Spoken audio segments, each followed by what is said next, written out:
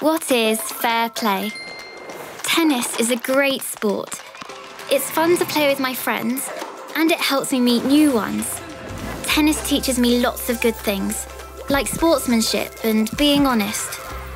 It teaches me to improve and to accept the decision of the other player and the officials. The rules of tennis are really important, like calling the lines correctly, even if it costs me a point. It's also important to respect all opponents, parents and coaches, and never blame anyone when we make bad shots.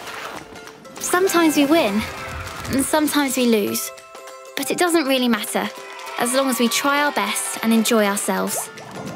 Whether it's me playing with Mum in the park, or the Wimbledon champion playing on centre court, fair play is the most important thing.